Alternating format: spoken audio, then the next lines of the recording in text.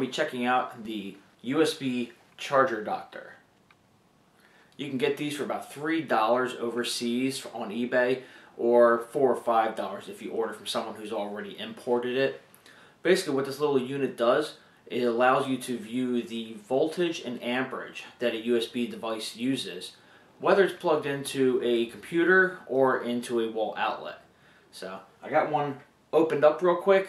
Let's take a look at it, and then we're going to test it out a little bit.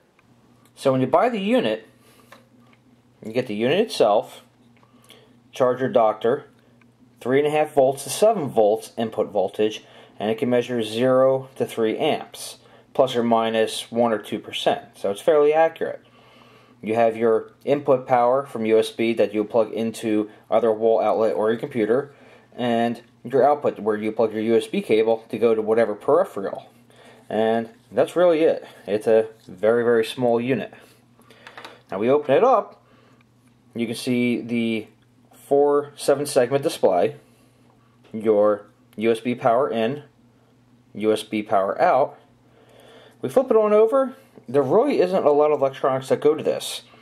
The main chip is nothing more than a PIC microcontroller that's been programmed, probably a decoupling capacitor for the microchip, a transistor, a few resistors, and then this really big one, the R050, that is a 50 micro ohm current sensing resistor. That's how the microchip can calculate the amount of amperage that the unit's using.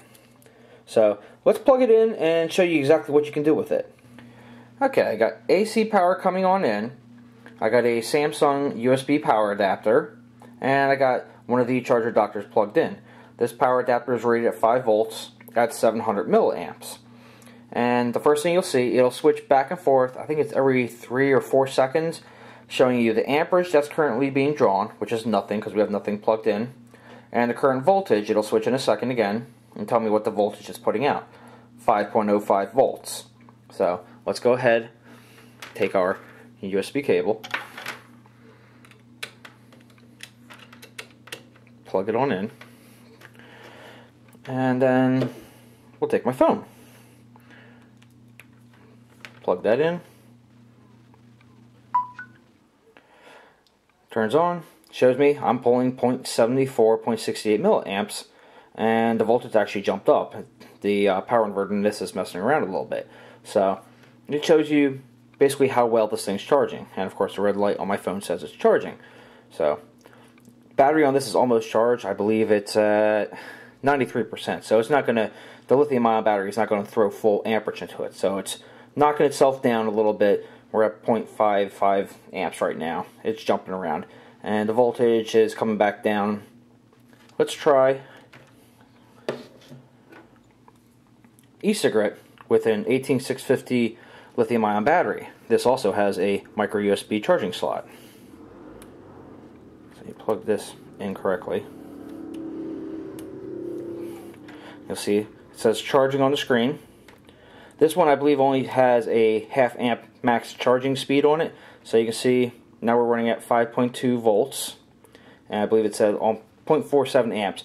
And again, this one's almost charged right now too. It's at 92%, but it still gives the full 0.5 amp. Unplug, you can see it come back down to 5.05 volts and no amperage because nothing's plugged in. You can also use this unit for diagnostics, such as this is version 3.0 prototype of my solar sun jar. No one's seen it until now, so here's your first sneak peek at it. We're not going to get into that though. I also want to see if the new chip I'm using for charging on this, not only does it work well with little solar panels, but can it accept 5 volt USB to charge it as well. So what I'm going to do is plug it in, took out the solar panel, and cut off the end of a USB cable. Got the positives and negatives. I'm going to run it in here and see what it does. This is the current voltage of the supercapacitors. 157 millivolts, they're dead. So let's plug it in and see what the charger adapter tells me.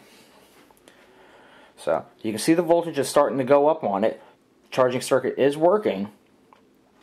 The voltage has collapsed though. We're not at the 5 volt spec for USB, and we're pulling 0.8 amps. So it is working, But at the same time, you can also see this as a non-standard USB device because it's pulling as much power as it can. We're not at 5 volts, we're at 3.4 at the moment, which is perfectly okay for a standalone unit for short-term use, probably enough to charge these supercapacitors. So what this tells me, since the voltage is going down, I can use a USB adapter to supplement the charging on this if I want to, but I got to make sure I tell anyone I give this to, or even for myself, do not plug this into a computer's USB port as you might blow it. The wall outlets are a lot more robust and they can handle it. So, perfect example of what I would use this unit for. So there you go. For $3 to $5, you get this nice little blue unit, which is great for diagnostics. I mean, you can use it for, hey, my cell phone isn't charging. Is it pulling power? Is the battery bad, or is it not even taking power? You can do it just so you can see how much power, what type of charging chip does this have in here? Does it support a half an amp charging or 1 amp charging? Because it always seems like it takes a while. Now I know that even though I connected it to a 700 milliamp unit, it only pulls 500, so that's the max this can handle. The other reason you can use it for is, like I showed you earlier, I want to see if I can use the 5 volt power in a non-standard USB setup and see if it will charge supercapacitors.